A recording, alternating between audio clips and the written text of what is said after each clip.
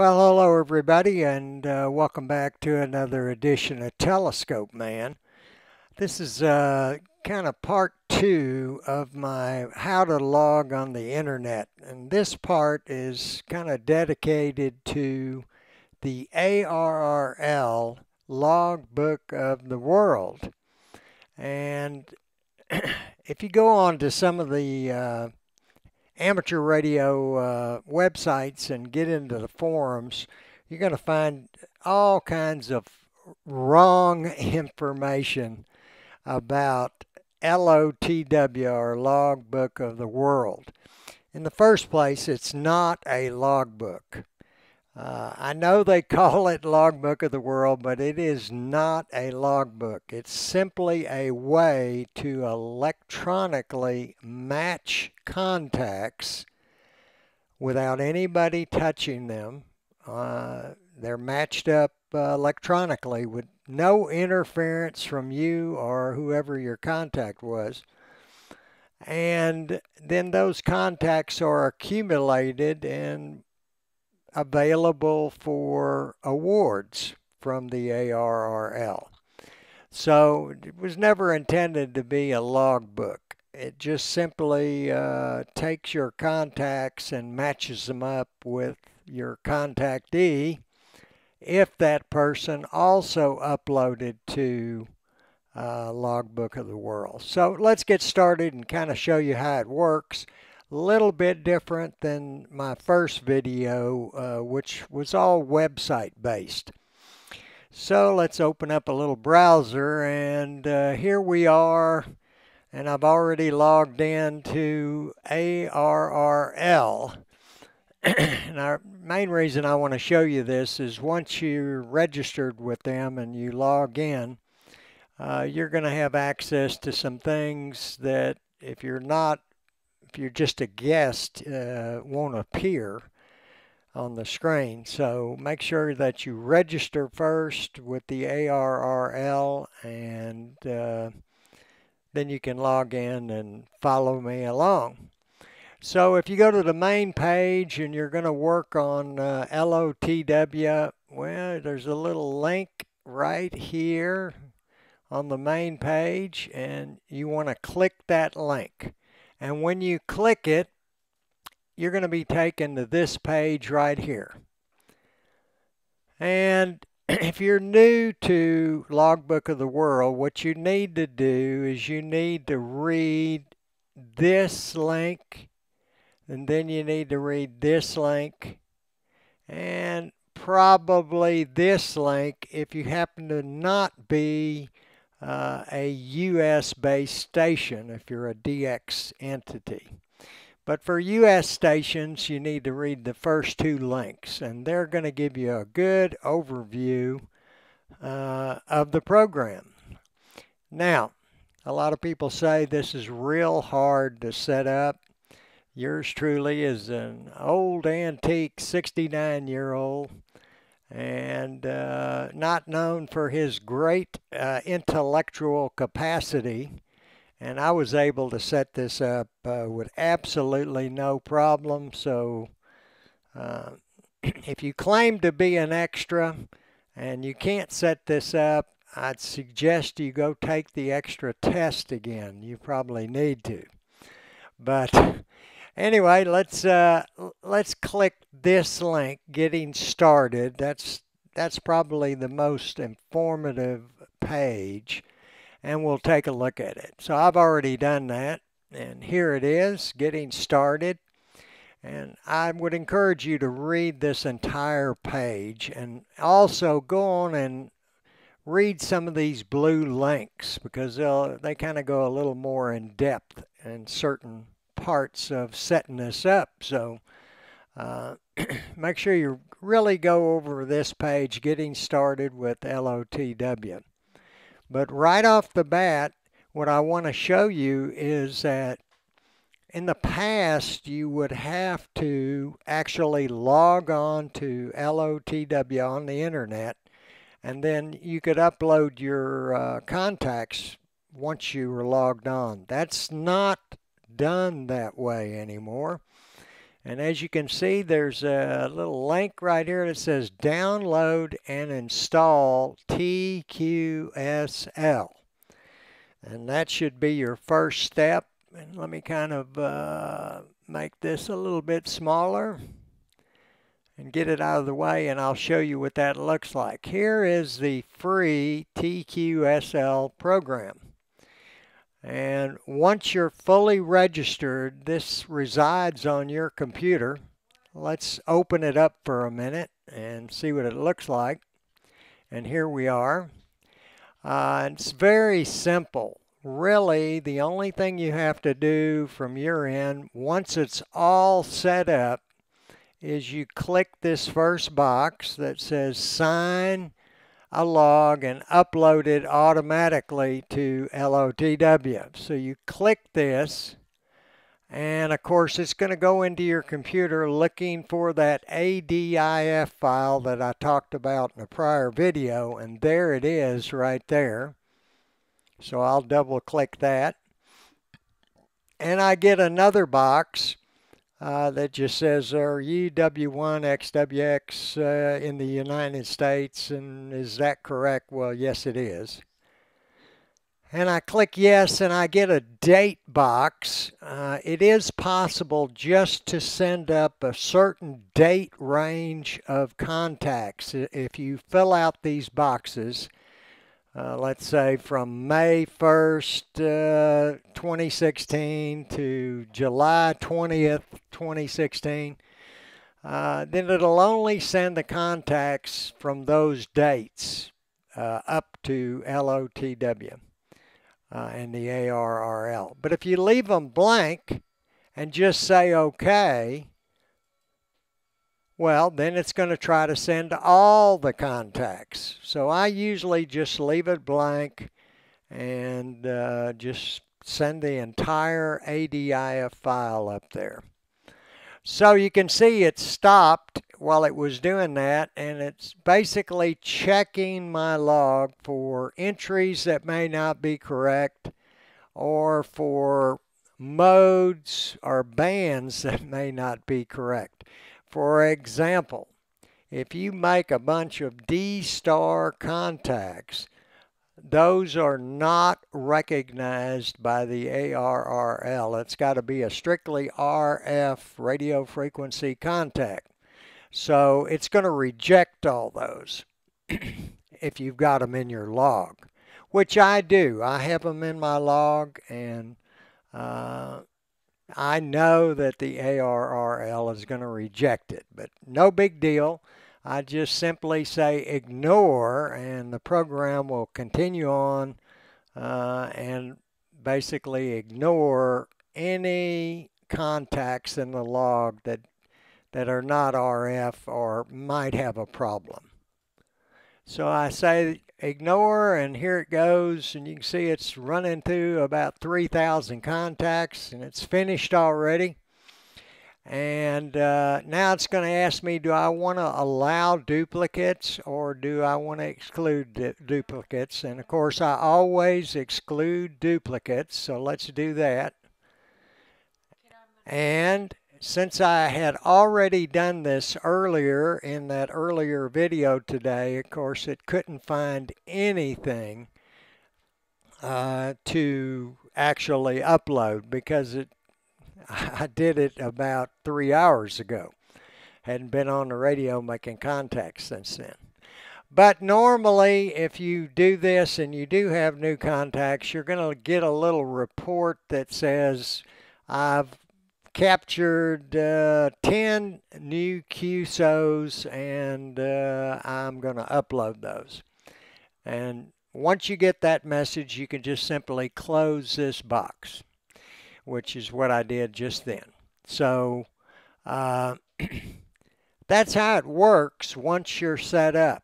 Once you have that ADIF file on your computer, that, remember I got that off of TQSL, off of their website.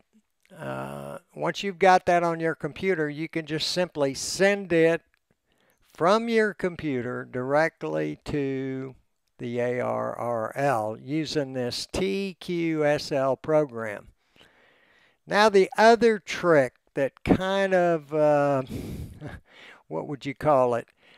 There's actually two of them that are kind of seem to be gotchas for folks that don't understand how it works.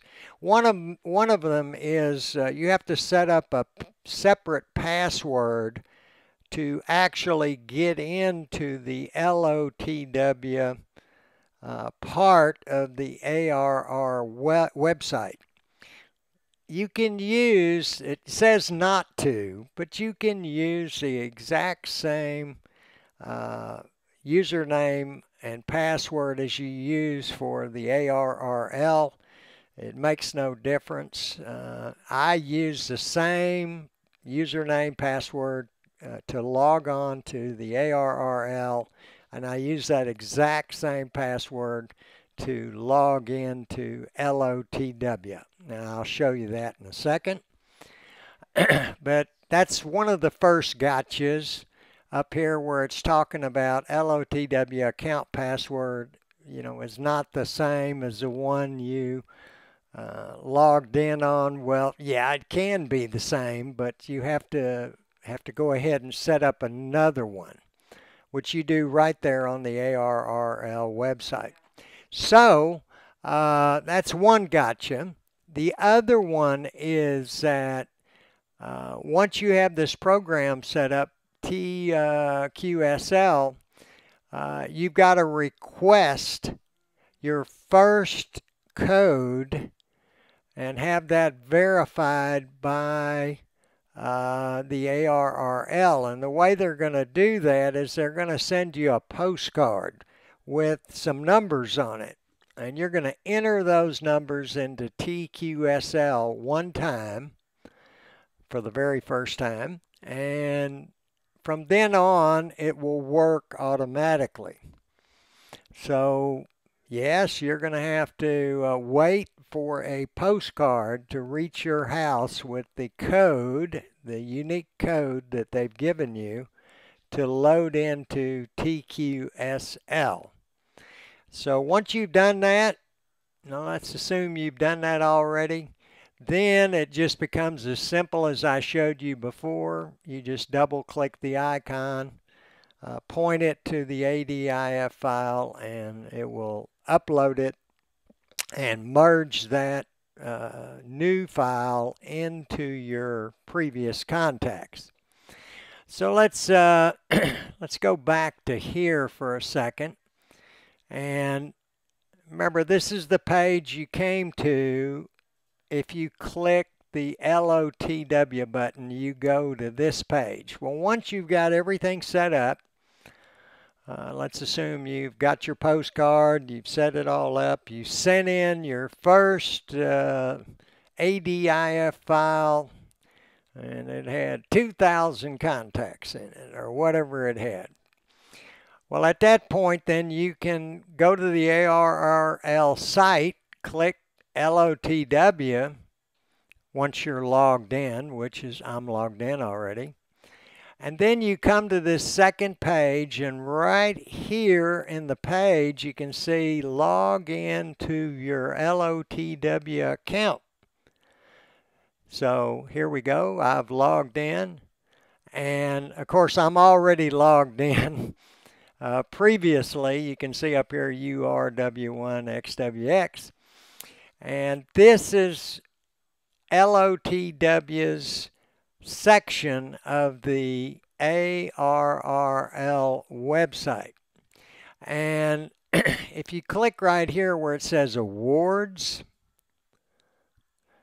it'll give you a little listing here of, and I've got really two basic ones set up. One of them is the Worked All States WAS award, and I've also got my DXCC award set up. This one shows up automatically. This one you have to actually put it in there, give it a name or of some sort, and tie it to your call sign, which in my case is W1XWX. So once you do that, then you'd have a DXCC award account. So what's kind of neat about this, you can come to this site, log in, go to the awards, and then you can click on DXCC, for example, and it will take you to your contacts, and here they are. So you can see in LOTW, in mixed contacts, I've got 84 countries or entities. I've got 84. Another 16 and I will have DXCC award, which is what I'm working on right now.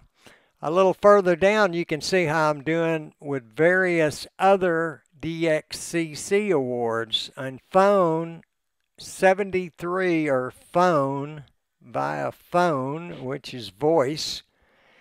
So 73 of these 84 are voice. If you look down a little further, I've got 40 countries, digital, and so forth down the list. The challenge is a special award for working 3 different modes. So that's probably one of the last ones I'll try to do. So let's jump back into awards again, and I'll show you the worked all states part. So here's the worked all states part. And you can see I already have worked all states, got a little asterisk right here. I have it in mixed, which is part digital, part phone or voice. I have it in 20 meters, and I have it in phone alone. So you might be wondering, why does that say 49 and it has an asterisk? That's because I had to send in 1 card from Oklahoma using a card checker that I described in a previous video. And after checking my Oklahoma card on 20 meters, he sent in the paperwork, and they issued me the award for 20 meters worked all states, but only 49 of them were electronic. That last one was a card. So you can see where you stand on various ways. I'm trying to get digital also. I'm at 48 states in digital on worked all states. And if you're wondering, well, how do you figure out what you're missing? Well, let's just click the digital over here. We're going to get another page, and these are the credits that I already have. But if you want to see all of the credits, a list, and that way you can see what you're missing, and I'll go select that kind of view, and it'll refresh the page, and you can see I'm missing Hawaii and I'm missing North Dakota. And once I have those 2 contacts as a digital contact, that'd be PSK31 or RTDY, RTDY or JT65 or JT9 or some digital mode. Once I get a contact in Hawaii and a contact in North Dakota, I'll be eligible for another worked all states award for digital.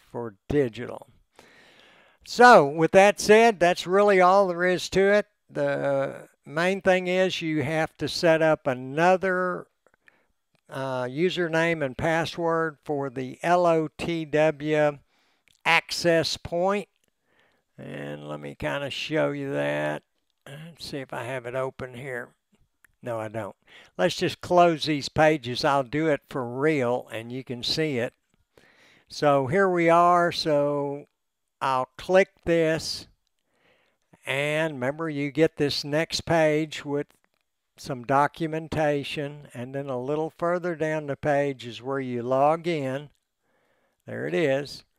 And since I've already logged in, it just took me right there. But normally it takes me to a logon page, And I just use the same username and password as I used for my regular ARRL account. So that's really all there is to it. And let me log off of here, kind of close this, and don't forget, you got to download that piece of software to get going. Read those instructions, especially the first two. Read those fully and understand what you have to do with this software when you get your postcard from the ARRL with that with your code on it. You have to open this up and enter that code. So with that said, as I usually do, I wish you clear skies in 73, and remember to keep looking up to see the greatest show on earth right over your head every single night. See y'all later. Everybody be good.